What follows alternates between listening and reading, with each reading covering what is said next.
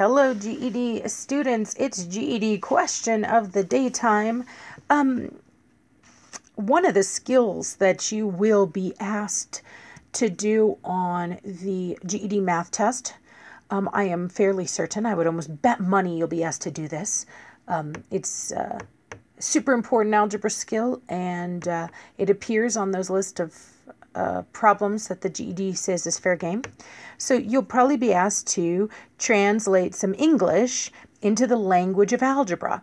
Now you might be writing expressions, equations, inequalities. You know, we have different kinds of things that we can write in algebra, but it's still that same skill, direct translation, English to algebra. Okay, so let's take a look at this particular problem where we've been asked to translate algebraic expressions. So it says, match each phrase below. These are our English phrases. Oh, I need my writing tool. So match each phrase below, here are our phrases, to an appropriate algebraic expression on the right. And here are some algebraic expressions. Okay, so all we have to do is translate. Should be easy, right?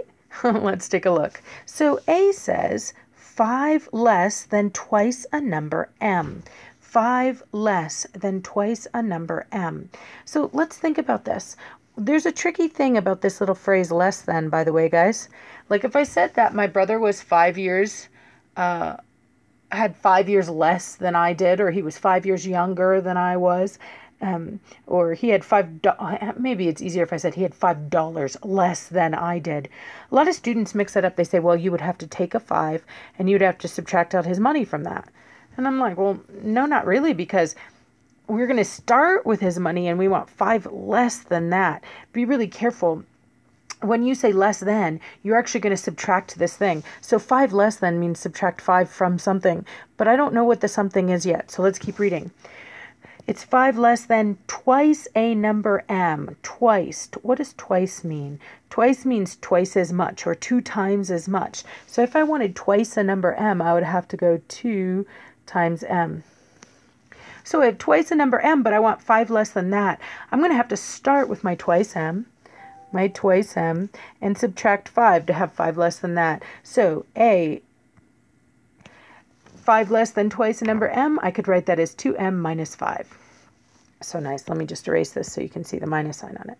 So 2m minus 5. Now let's take a look at the next one. B says 2 times the quantity. I want you to pay attention to quantity because quantity means all. So 2 times the quantity of a number m minus 5. So now a lot of students tell me, no, that should be 4, Kate. Look, 2 times the quantity of a number m minus 5. That should be 4, but careful. This quantity means I want to multiply that 2 by everything that follows. So I have to use parentheses to signal that. 2 times the quantity of a number m minus 5. And that's that one. Because of that quantity, that wording right there, I have got to open up parentheses. Let's look at the next one, which works similarly. C says twice the sum of a number m and 5. Twice. Look, it doesn't say twice a number. It says twice the sum of a number m and 5. Remember what sum means. It means the answer when you add, or an entire addition problem. So if I want to have twice of the answer when I add, or the entire addition problem, again, similarly, I'm going to have to use parentheses. So twice the sum of a number m and 5. And again, we said sum means the answer when you add, so I'm going to have to add m and 5. Okay, and so C has got to match with number 1. Twice the sum of a number m and 5. Okay, so I hope D matches with 3. Let's make sure. So D says 2 less than 5 times a number m. Again, 2 less than means I'm going to have to subtract 2 from whatever the rest of the problem says. So what does the rest of the problem say? It says 5 times a number m. 5 times m. So yes, of course. There's my 5m, and there's 2 less than that. There's 2 less than 5 times a number m. D certainly does match with 3. So let's just write out our answers here so we're clear. A matches with 4. B matches with 2. C matches with, ooh, oh, I can't even read my own handwriting. Oh yeah, it was 1. And D does indeed match with 3. Great. Tricky, tricky, tricky. Translating phrases into algebraic expressions.